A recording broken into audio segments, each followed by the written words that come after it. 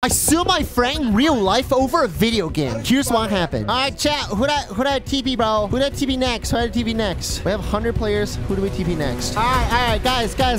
Somebody wants to TP now, okay? Somebody wants to TP now. He wants me to raid his base, bro. I'll raid his base. He wants me to raid his base, bro. Ooh, TP accept. Whoa. Oh, nice base, bro. It all started when I thought I could trust this player when they asked me to check out their base. But little did I know, it was a trap.